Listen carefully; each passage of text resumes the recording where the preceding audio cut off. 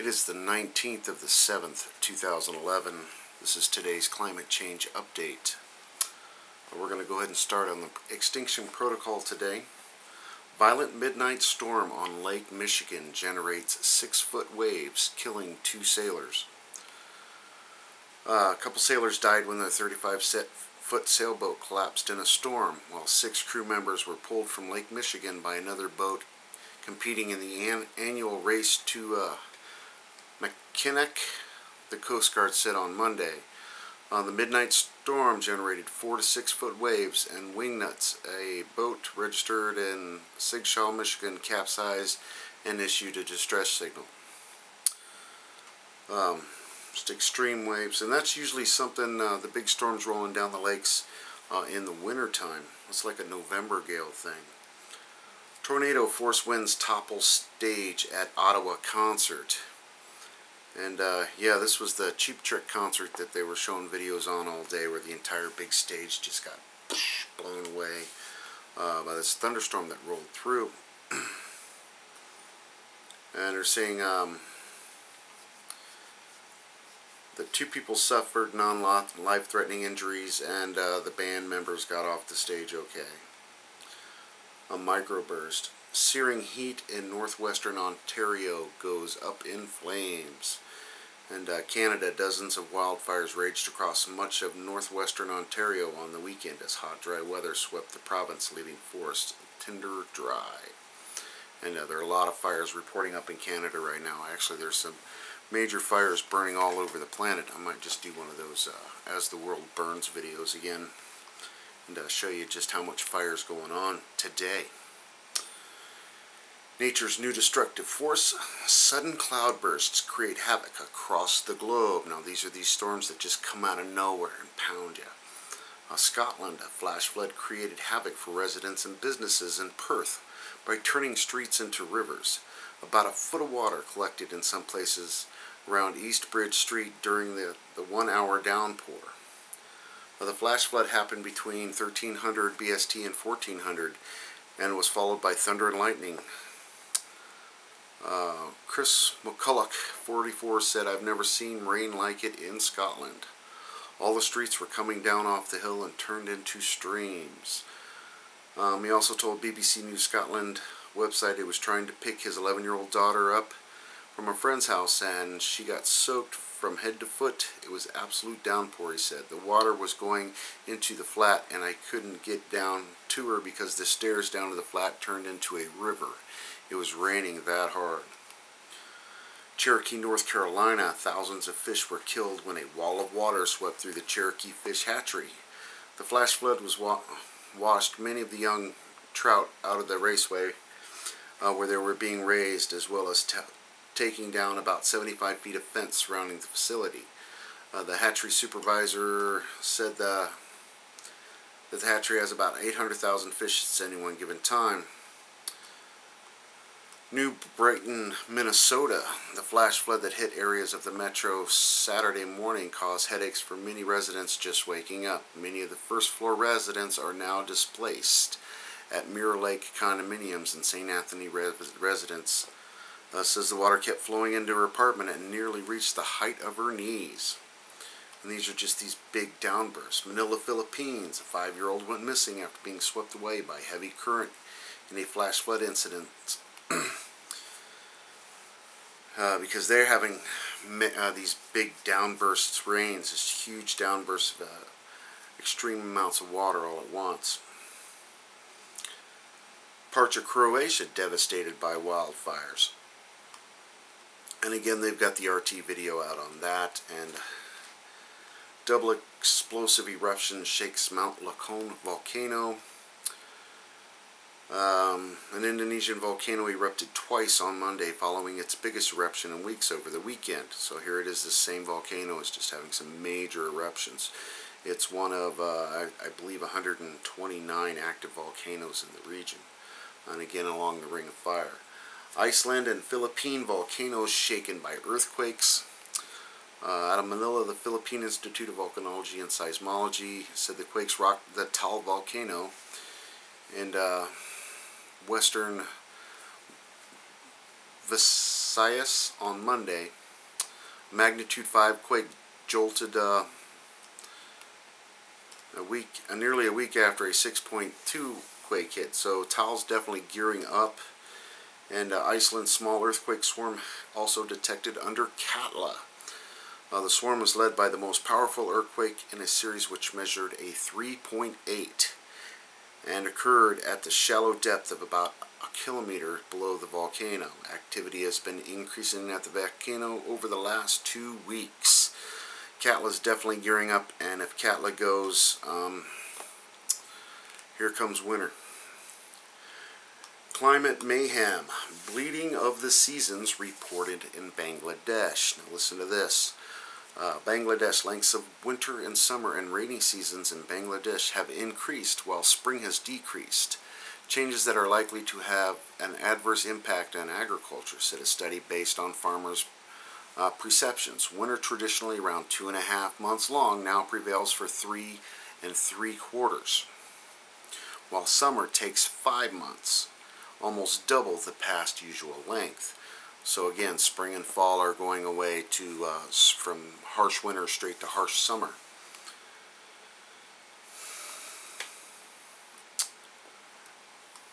And over to earthchangescott.net. Let me get back up to the top of the page here.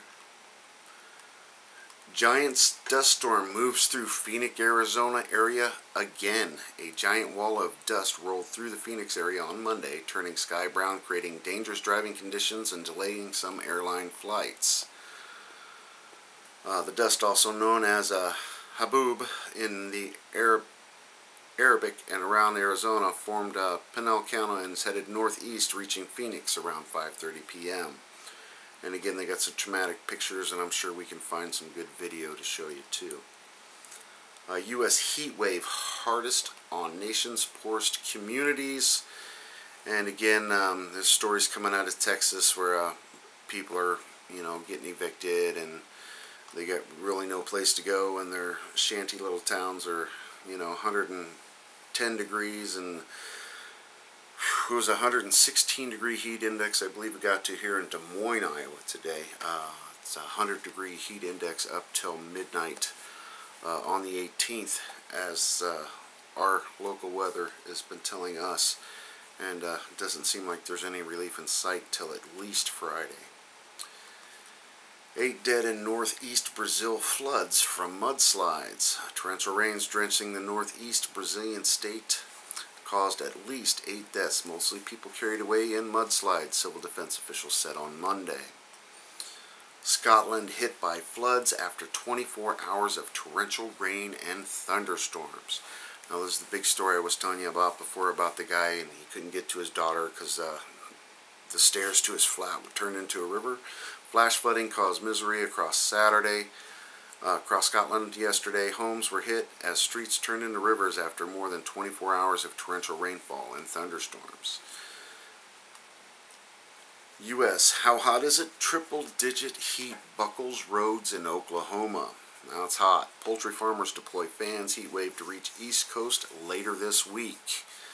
And if you haven't experienced this heat yet, you're not going to look forward to it one little bit. And again, here in Iowa, we pretty much took the brunt of it today. Here's an environmental warning. World War II shipwrecks could threaten the United States coast.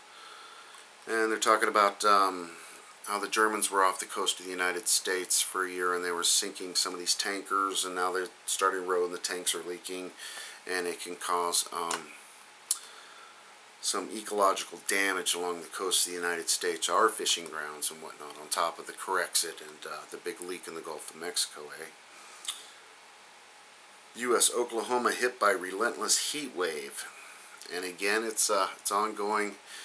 The governor of Oklahoma has asked for divine intervention and called for a day of prayer as the relentless heat wave breaks the central part of the United States. Insane. British Petroleum reports a new pipeline leak in Lisburne Oilfield in Alaska. So here we go with BP yet again. The latest leak is likely to do nothing to mend the oil giant's reputation in the United States after 2010 Deepwater Horizon disaster. Everybody remember that? Still enjoying your Gulf seafood? Beautiful.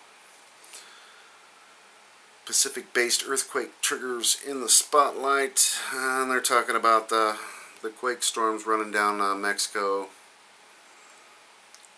And there are volcanoes down in that area, and of course the double eruption at the Indonesian volcano. And over to the RSOE, they've got some things. Of course, the volcano activity, the 3 different volcanoes in Iceland, Vanuatu, of course, and Mount Locan volcano, forest fires in Spain, Canada. They've got the dust storm in Phoenix, flooding in India. The Blackfeet Indian Reservation had an oil pipeline break as well. It's long. It's like 350 miles away from the Yellow River pipeline leak. You remember where 42,000 barrels of Exxon's oil went down the Yellow River. This is on the Blackfeet Indian Reservation. They're saying it's not quite as bad as the other leak, but definitely due to flooding where erosion has taken out these pipes and created, breaking the pipes and making leaks. Flash floods in Mexico, Canada's power outage due to severe weather, and well, of course, and then the meteor that hit out in Kenya. They're saying, but I really haven't seen any films or other stories on that, so let's hope it was an asteroid and not somebody's satellite that the Kenyans now have down there. And of course we have the Mayon typhoon. She's a category 1 typhoon right now, definitely hitting the coast of Japan.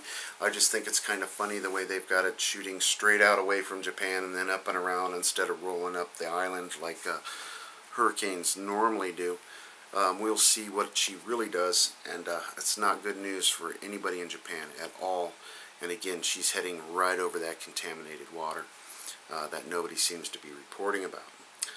We have Tropical Depression Brent right now off the east coast of Florida, heading north and out to sea, and Tropical Depression Dora off the west coast of Mexico, heading up north and out to sea, but she is strengthening.